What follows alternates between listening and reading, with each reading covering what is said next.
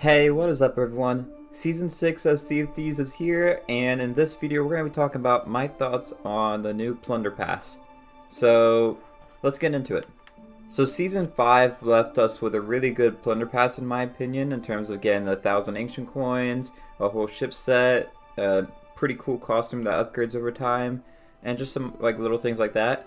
So, I'm very interested in what they have brought for Season 6. So to start off, we have the Forest Blessing Costume 1. So I'm assuming that this is going to be similar to how we had the costume last season that upgrades over time. So that's really cool to see, and I think all of us would really enjoy that. In terms of this first costume, I can't say I like it too much. It looks more like it would be better suited to a female pirate rather than a male pirate, but that's just my opinion on it. Maybe the future versions will look a little bit better for both. We got ancient coins, and I'm sorry to report, but we do not get 1,000 ancient coins in this pass again. They did not do it for us this time. Alright, so this season of Sea of Thieves, the Plunder Pass only has 250 ancient coins. And keep in mind the free pass also has 250, so that makes it 500 ancient coins total. That's a significant downgrade from last season, and I think it really hurts this Plunder Pass in my opinion. But let's hold our judgment until we finish with the rest of the pass, alright? At level 10 you get the Spring Blossom flag. This flag's pretty cool, but you know, just in general I'm not too big a fan on flags. I rarely put them on, and I don't know, it's never been something that I've particularly cared about too much. But this one does look pretty cool. At level 13 we have the Spring Blossom capstan. This one looks really cool. It's like a spring tree with all the roots coming up from the bottom and into the bars where you lift up and down the capstan. I think that looks really cool. You have like pink flowers that come off of it, and I just think it looks really nice. At level 20 we get the Spring Blossom hole. This one looks cool. I think they could have done a little bit more, but I do like the hint of you have the subtle pink color, and then you have the spots that look like petals coming off it from the front, so that looks really cool to me. I'm excited to see what this looks like in game. Next at level 23 we have the Spring Blossom wheel. Now this one, it looks similar to the capstan.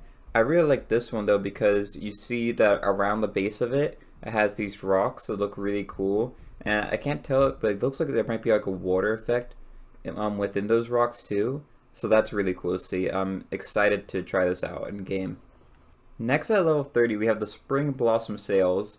This is the same design as the flag, and I don't know, I hope there's a collector's version of this in here, but I can't say I'm too impressed with this sail. It looks like something you could see at just the outpost shops or something. It doesn't look too special to me. At level 33, I think this is a first for the Plunder Pass, having the Forest Blessing tattoo. I don't think we've ever had a tattoo in the Plunder Pass or in the Emporium. I think this is a first for just having a paid tattoo. I think all the tattoos prior have been either you get with in-game currency or you do through events and stuff. So I'm sure people aren't going to be too happy with this, if we're being honest. I think people would much prefer tattoos to stay a free thing in the game. But hopefully this tattoo looks pretty cool. Typically I don't care about tattoos too much because one, I have the tattoo that I like the most, plus usually I'm wearing clothes on my pirates so you can't see them anyways. At level 40 we have the Spring Blossom figurehead. This looks really cool. It's like a tree coming off the front of the ship with, you know, the pink flowers or leaves, whatever they are, just like we saw with the wheel and the capstan. At level 50 we get the second version of the costume, and this one looks a bit better to me. It looks like the right arm is turning into wood or something, so that's kind of cool looking. I don't know if I would run this on my pirate though. I think it's a cool design. I can't see myself wanting to use this too much, at least in this version of the costume. At level 60 we have the Spring Blossom cannons. So I'll be honest, I think this one's a little bit disappointing compared to the wheel and the capstan. This one, I don't like the boxy shape of it, for one. And two, I think they could have done something a lot cooler. They could have made a tree trunk, I think, for the cannon that would have maybe a match better with the rest of the set. This is just kind of like a regular box, and I don't know. It's not really for me. but let me know in the comments below what y'all think about this one and the rest of the set. At level 70, we have the Spring Blossom Cannon Flare. Now, obviously we can't really tell what it looks like from here, but it doesn't look like it's one of the cannon flares that obstruct your view too much. So I would look forward to seeing how this works, because I don't like the ones that are so obtrusive that it kind of messes up your fighting ability. At level 80, we have the Collector's Spring Blossom Figurehead. This is basically the same figurehead as before, but the leaves are gold now. We'll have to see in game if there's anything special with it, but for me personally, I don't really like it too much. Just because I think they could have done something better. They could have had the pink leaves stay, but maybe as you sail, they start floating away from the front of the ship. That could have been pretty cool, just having an animated figurehead. I feel like if you're gonna have the collector's version of something, it should be animated and have everything attached to it. So I like the first figurehead, not too impressed with the second collector's version. At level 90, we had the final version of the Forest Blessing costume, and this one looks pretty cool.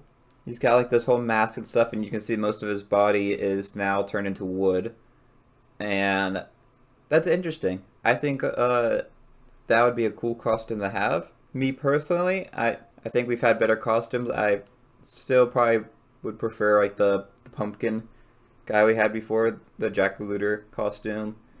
Even last season's costume I feel like works better for a majority of pirates. This one, I think you have to be really into it if you want to use it. And then finally at level 100 we have the Collector's Spring Blossom Sails. And this is like the Collector's version of the figurehead. It's a golden version of the sails. Alright, let's get into my thoughts on this Plunder Pass. So, I'll be honest, I'm pretty disappointed. I was pretty excited for a new Plunder Pass for this season and progressing through it, and they let me down. Not only did they take away 50% of the ancient coins that you could have gotten in last season's pass, from going from 1,000 ancient coins last season to only 500 this season, but I don't really like the set too much. So both the collector's version of things are just golden versions of the previous thing, and like I said earlier, I think the collector's version should be animated and other stuff.